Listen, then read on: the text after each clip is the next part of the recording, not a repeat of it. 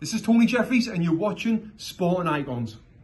I would love to say, because we knew about this 3 months ago, when they said there was a trace in it, you know what?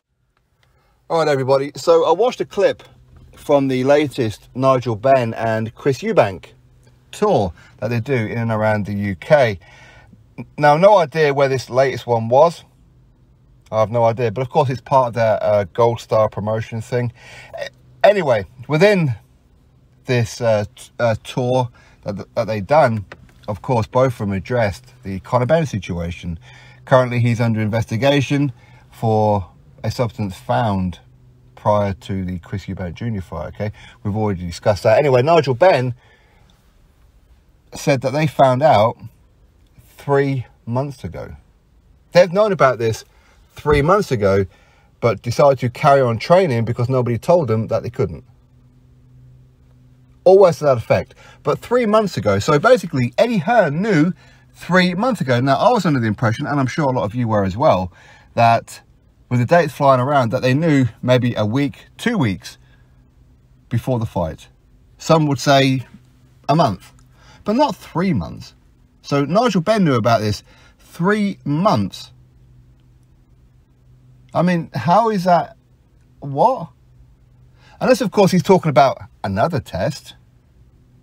I don't know. I really don't know. Hopefully somebody can explain that for me. If not, Eddie Hearn has got a lot of things to answer on that one. Because within a 3 month period, surely to God, you can get that cleared up. Surely. You can get some kind of investigation or whatever done. You can get the B sample tested. You can do all this kind of stuff. Why was he still trying to get this fight done? I don't get that. I don't understand that. I don't get it. Surely that should be illegal if that's true, right? Anyway, Nigel Benn, of course, he was speaking about how he believes his son, Conor, didn't do anything intentionally. Okay, he wouldn't cheat. He wouldn't have it himself. And he kept saying that he knows that Conor wouldn't because Conor is him. He shares his DNA. And because he would never have done something like that, therefore Conor wouldn't have done something like that. I don't agree with that. Okay, listen, I'm not saying that Conor Benn's done something. I'm not saying that. Okay, but what I am saying is that just because the father hasn't, that we know of, okay, doesn't mean the son won't. You know, it doesn't work that way. It really, really doesn't. I mean, who's to say that just because Nigel wouldn't have done something, that must mean that Conor Benn wouldn't have done something? There's no way of knowing that. I mean, did Big Baby Jarrah Miller's parents, are they perpetual PED users? Are they? See, it doesn't work that way. Does Ted Bundy's parents, were they serial killers?